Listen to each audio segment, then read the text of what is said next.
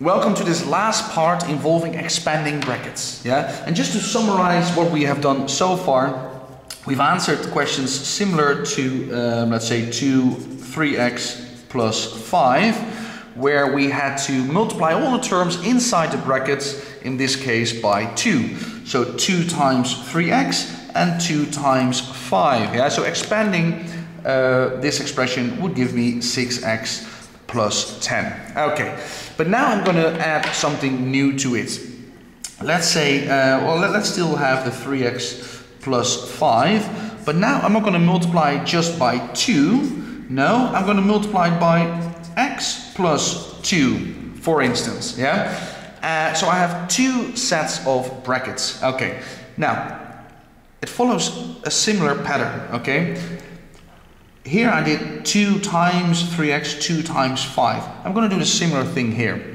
I'm going to multiply these two terms by these two terms. So x times 3x and x times 5. 2 times 3x and 2 times 5. Okay, so I just do the same thing, but now 2 times. First for x and then for 2. Okay, what does that look like then? So x times 3x, which is 3x squared. X times 5, which is 5x. Okay, so I've multiplied those two terms now by x. So I'm finished with x. Now with 2 times 3x, that is 6x, and 2 times 5, which is a positive 10. Okay, and again, I've multiplied both these terms now by 2.